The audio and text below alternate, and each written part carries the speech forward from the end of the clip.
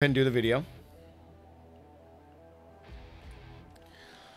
What's up, guys? We're here. Welcome back to the channel. So it has been a long day. We have played for roughly 10 hours. There's already been people, shout out to Rob and other Racks and all these other guys that have made the level 100 journey. They've already hit level 100 in roughly like 7.5 hours through very efficient leveling, which is awesome. We happen to hit 75 in 10 hours, just grinding and having an absolute blast with my community here on YouTube.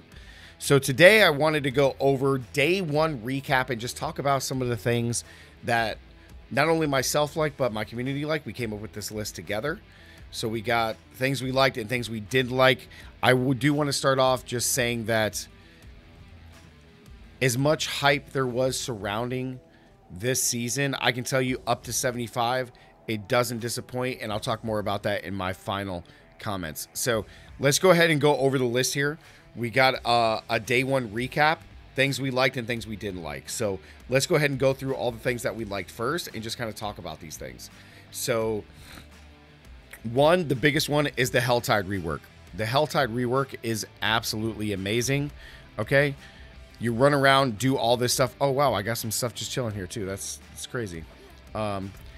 There's the monsters, the quantity of monsters, right? The amount that you fight, the threat level, all of these things are amazing inside of the Helltide. The Helltide just plays so good. I think it's probably the best thing that has been changed in the new season. And we've been just farming it all day. We just recently got into Nightmare Dungeons, but the Helltide is definitely huge, man. This is what we wanted Diablo to be and Diablo 4 to be, right? The amount of mobs, all the different surprises, the Bloodborns, the Helltide bosses, and it's just absolutely great. So big dub on the Helltide work. Leveling much faster. The big change coming with leveling up has been fantastic, right? You get the potions, then they already increase the amount of XP you get. So in World Tier 2, you're already at 50%, or what is it? Yeah, 50%. And then World Tier 3, you're at 150, and then World Tier 4, which we're in now, is 250. So you level so much faster. So much faster. This game, we have just been blasting through all of the content. It feels much better, right? The leveling system just feels so much better. Next, not looking through yellows. This has been awesome. As far as the inventory and not having to go through all this stuff, I can tell you that, like, before we even got to World Tier 3 and you start getting legendary items, right? Your regular legendaries, not ancestral or sacred, but just regular ones. After you get a slot there, like, you just don't even look at yellows. Like, hey, I have really good gloves. I don't even care. Any yellow glove, automatically salvage. I'll take the resources. It's made in inventory management and just looking through gear so much easier. Now, a lot of these things that we can talk about, but after playing through it and just being on not the PTR and having a final product for the season, it just feels amazing. So next, tempering and masterworking. These things feel great. We're about to unlock masterworking. There are some people that are already doing it in the community, which is awesome. People are absolutely loving it. It's kind of like a gamble, though, when it comes to like getting that perfect affix, hitting it 3 times. That's tough. But outside of that, masterworking is great. Tempering is amazing, especially early on. When you start tempering abilities on, like cold damage here and then lucky hit to immobilize, like, things really start, like, you get it's a nice power creep to your character even at the lower levels. There is some people in the community that they kind of miss the, like, upgrading 5 times, which is kind of cool, but it is kind of a miss. Like, it's gonna take some getting used to, because, like, tempering something is just kind of that replacement until you can start masterworking. So all in all, I really do enjoy it. It feels pretty good. Glyphs early.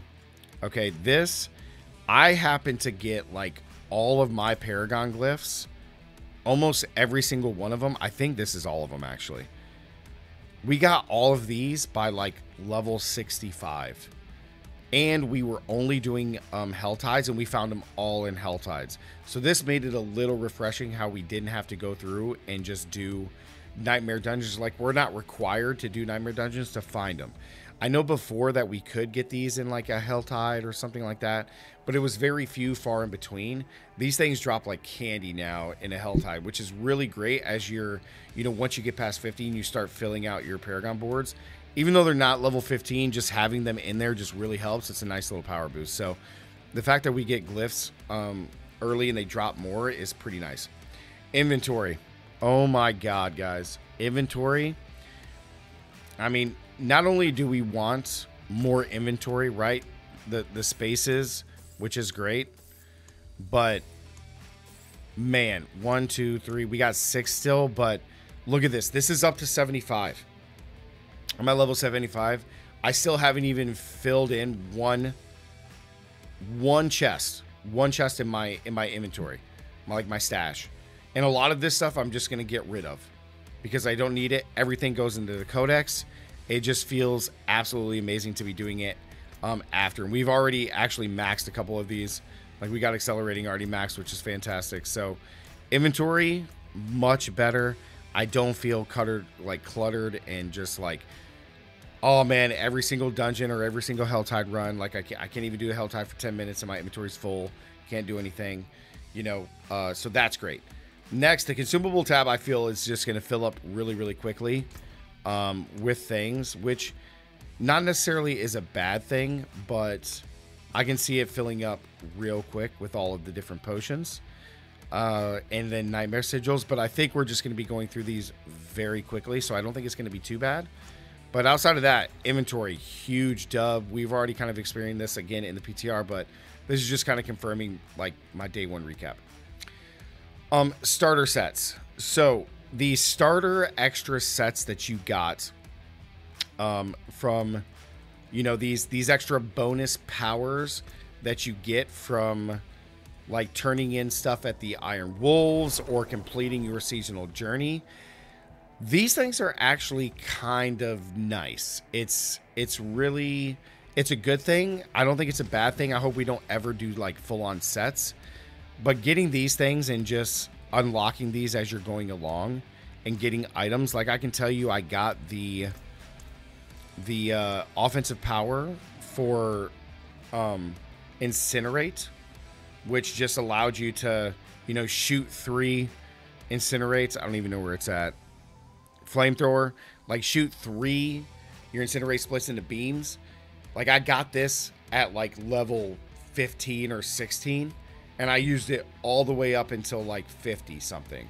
And then we swapped over to Frozen Orb, and then it was on and popping after that. But to get like some of these starter like powers that you need for a particular build, I thought was a really nice touch.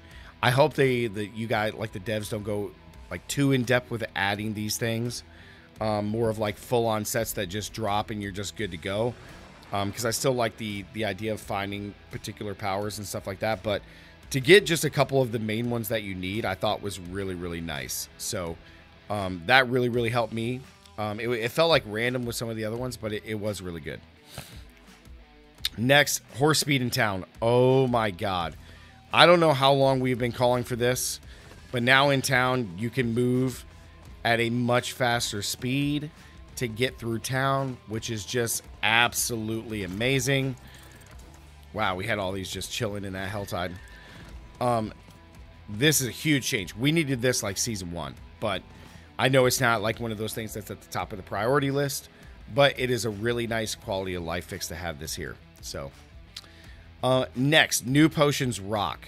Okay, I can just tell you right now, I know the devs may nerf it, but the elixir of holy bolts is absolutely insane. I know it only lasts for 15 minutes, but in 15 minutes, if you're blasting through dungeons, you can easily do 4+ the nightmare dungeons in 15 minutes. And killing an enemy, holy bolts, fire from the corpse, and just destroy everything in an AoE. It is nuts. Okay? These things are insane. Next, of course, the momentum. Very, very good. I like momentum for just running around and doing hell tides. This is great. You just move around really, really fast. It's awesome. I like Elixir of Momentum for the overworld stuff and Holy Bolts for the dungeon stuff. Next is the Profane Mind Cage. I didn't really get to use this, but for the next hour, you increase the Helltide monster level. So if you're enjoying farming Helltides, you get the cap, so you're able to get increased EXP and Cinder Drops and threat gain. However, one of my community members did try this. If you do die, this goes away and you have to pop a new one. So keep that in mind. As opposed to these two, if you die, you still get to use them. So Profane Mind Cage, when you die, it's just gone. So I don't know if anybody else has had any other good experience with this, but I still like this idea. As long as you don't die, it's really, really good for just farming in the overworld. So potions are awesome. Now, onto things that we don't like, because, of course, with the good, there always comes the bad, right? So enchanting feels really bad, okay? Enchanting does not feel good. Okay, enchanting still feels like it's a little off. It kind of sucks. However, tempering and all of those things are really, really good. It's just enchanting, it just is a kind of a drag. Like being able to just take an item and still, you know, come in here and yeah, there's a lot here. It still feels bad, but it's similar to Diablo 3, but the good thing about all this is that they did take a cap on the gold. So this just feels not as good as like tempering or masterworking, but I'm glad we still have this to kind of maximize like a particular item that we're really trying to do. So, yeah, that's all I can say about that. Helltide Whispers, okay? Throughout the day of just farming these, the Helltide Whispers actually change as you're going through your world tiers. So all the ones in world tier 2 are different than 3 and 4. So that's good and bad. However, if you look here, we have a 3 and a 1 and a 3 and a 1, which only gives you 8. So yes, there is this bonus one, but that's just the normal ones that are there. However, these are supposed to be kind of like the Vamp Tide reset whispers that are added to every single Helltide. These are underwhelming. Some of these are, you know, it's not so much the difficulty, they're just a little underwhelming. It kind of sucks that you have to do 2 Helltides just to be able to do 1 Tree of Whispers turn in. I know the Vamp Tides as well as the seasonal Whispers from last season, once you did 1, that was a turn in, and then you just had to wait. So if they did it, if the devs did it to where we could get a turn in, at least 1 from each Helltide, I think that would feel much better. But otherwise, I found myself multiple times today not even trying to complete these, because not only does it only give me 8, but I just found myself doing other things. So yeah, just a little underwhelming. I think there could be a little bit of a buff there. Potion gold cost. It's not terrible considering how much gold that we can get from the Tree of Whispers. But I will say it seemed like it's a little expensive once you start spending things. Like 5 million, 7 million. It's not bad. It just felt like it was a little high. I don't know what it was prior. I don't think it was that high, but I mean, 1 Tree of Whispers turned in World Tier 4, you're getting like 6 million. So it's not too bad, but it's just something minor. Next, the vendors are useless. I added this one last. This is the final thing to the video, guys. Once you get, in even World Tier 2, once you get regular legendaries, you're no longer looking at yellows. And I know this is a big problem for the devs, and they want to balance things and make yellow items useful still, as opposed to just legendaries, but they're not. So they really got to look at that. I don't know what the answer is to that, but in the vendors now, all we can buy is yellow and blues. No one's ever going to use these, whereas prior to, you could actually get a really good yellow item and imprint a legendary on it. So you could find a god tier item in the vendor. You know, it's here and there, but you could still find something that you needed and just re-roll one of the affixes on it, and that would be great. But now you're never going to buy any of these items, because at most you can only put 4 affixes on this instead of 5. So it's better with the drop rates just to, you know, find yellow or legendary items. So devs, I don't know, this could use a big buff or rework. I'm not really sure what you guys could do with this. Because I don't know if you want to put like legendaries in here. That just seems weird, but this could definitely use an overhaul or a buff, something like that. I'm not really sure. But yeah, guys. So day one, closing statements. Overall, I absolutely love day one. Day one, this was a fresh restart to the game. I have really enjoyed myself playing with my community today. We have been blasting. We hit 75, which is amazing. And we've just been having a great time with all of the mechanics and all of the systems that we've been able to play today. Next, we'll probably have another like recap of stuff once we can get in and really start experiencing the end game, like doing the pit, doing all the boss fighting, and doing all the farming for that. Oh, one other thing I should mention as a closing argument: all these items here is what we got from doing Hell Tides today.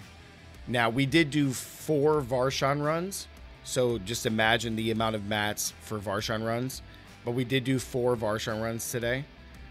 So these on top of 4 Varshan runs, a lot of resources just from doing Hell Tides. It's actually kind of nice. Remember, they did buff the drop rates of these kind of things in other systems. So I do want to give credit where credit's due. Like, that is nice. It felt really good just from doing Hell Tides today. So overall, day one, love it. I'm not trying to overhype it. I'm trying to make sure that I'm keeping a level head here and not get too excited to end the hype. But this was awesome. I really did enjoy today. I really hope that as we continue into the full end game, that it just sticks and we can just really improve from there, because I want Diablo 4 to be great. So yeah, guys, like the video. Let's get this thing over 100 likes or 50 likes. Comment down below. Let me know what you guys think of your day one. If you guys have been playing and grinding, let me know down in the comments below. Some of the stuff that you liked, didn't like. Let's try to open a conversation. Maybe the devs will see this and we can really get some changes going. And don't forget to subscribe, guys. And as always, stay gaming, and I'll see you guys in the next one. Peace.